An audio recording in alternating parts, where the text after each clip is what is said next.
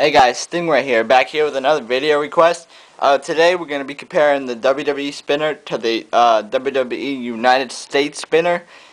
This video was requested by AJCR34.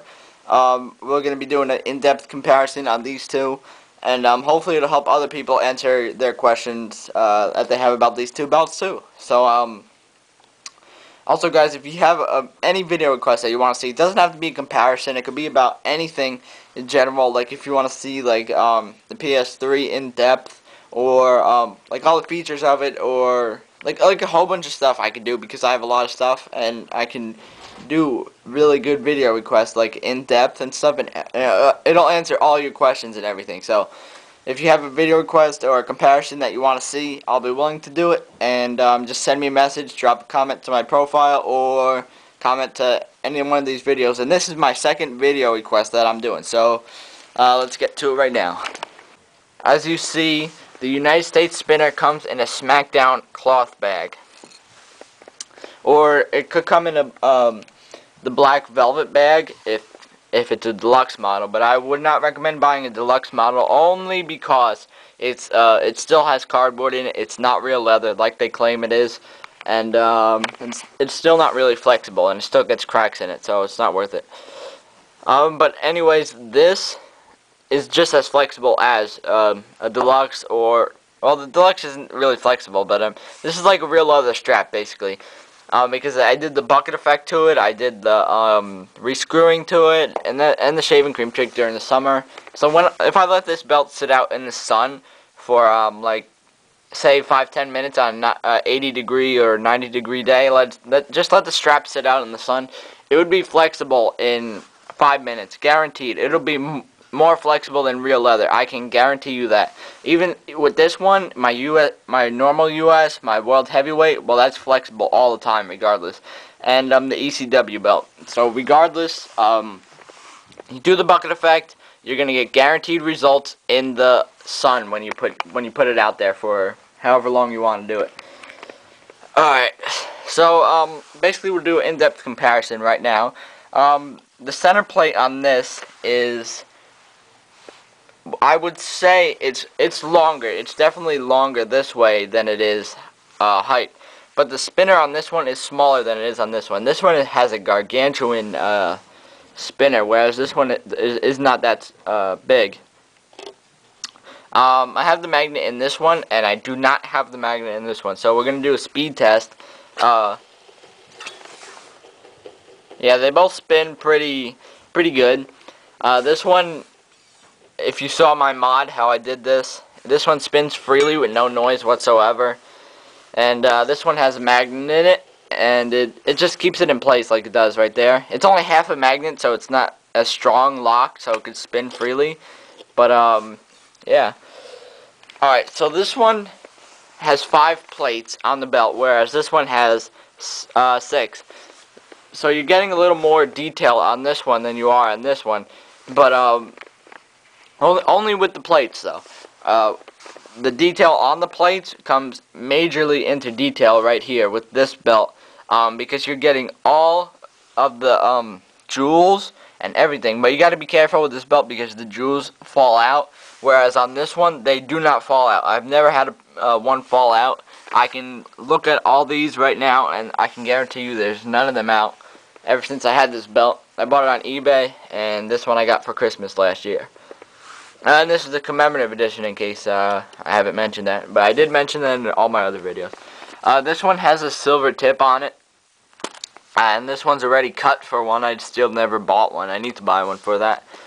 I've been saying that for a long time, and I know I have to get to that right now.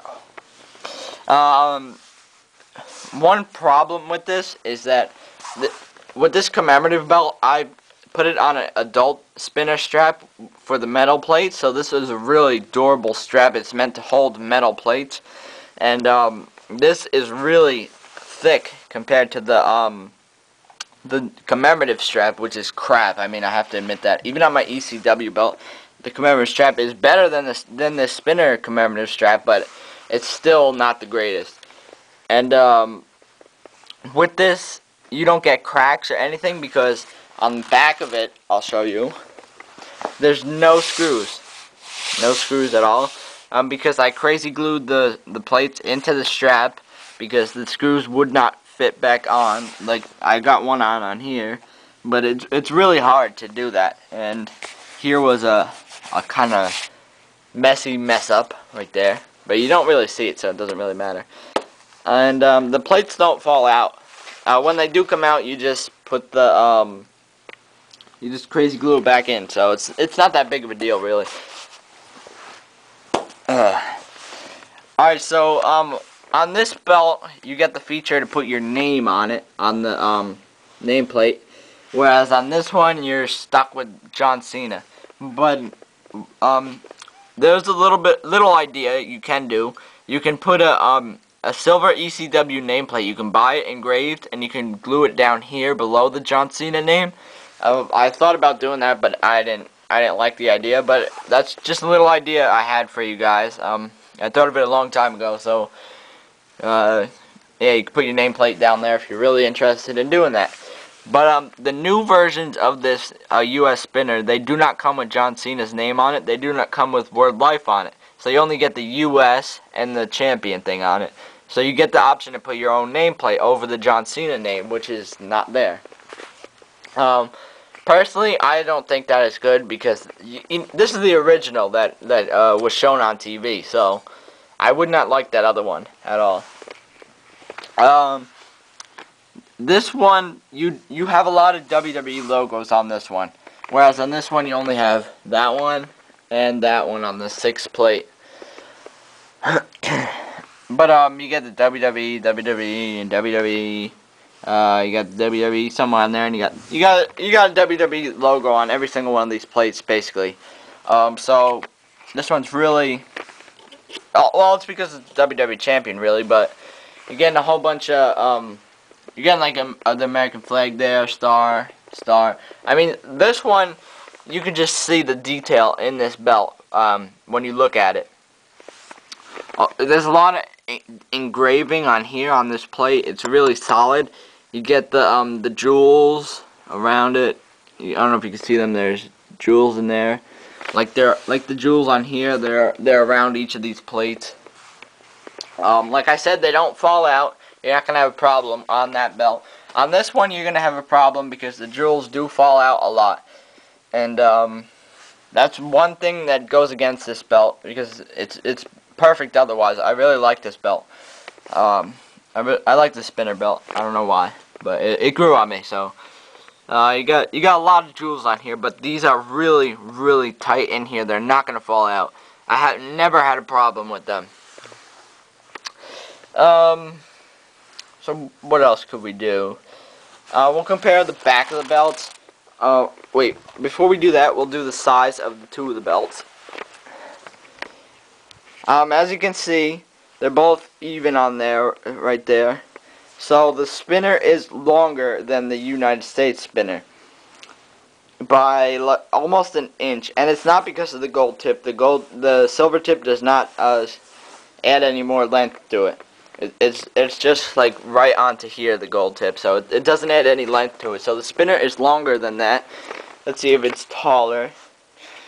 They're both about the same size, really, in the center, but the spinner looks a little bit smaller than this. You could see how it looks a little. Yeah, it's a little bit smaller than the center plate on there.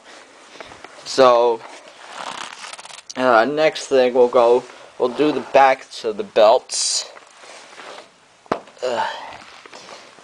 Yeah, well, I really can't compare these two because this one's not metal and this one is metal.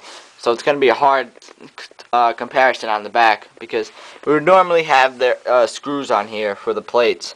And you got your spinner thing here, you got your spinner thing there, you got all the screws on there, you got all the screws on here which are not sticking out, but you have the screws there on the metal version. And yeah, that's basically it for the comparison. I mean, it's really a matter of opinion which belt that you really want. It depends. Are you a fan of John Cena, or would you like to be on top of the WWE roster, basically. Personally, if I had to choose between the two, I would pick this one. Only because I'm not really a big John Cena fan, and that belt, I like it. Don't get me wrong, I really like it, but it's nothing for me, really. Honestly, I'd go with this one if you're getting the metal version. If you're getting the commemorative version, you have to do what I did to it. You have to buy the adult strap and gold tip. I mean, yeah, whatever. And it adds more weight to it and everything. So basically, that's about it, guys. And if you have video requests, send it to me. Don't forget, comment, rate, subscribe. DarklingGate09. See you guys later.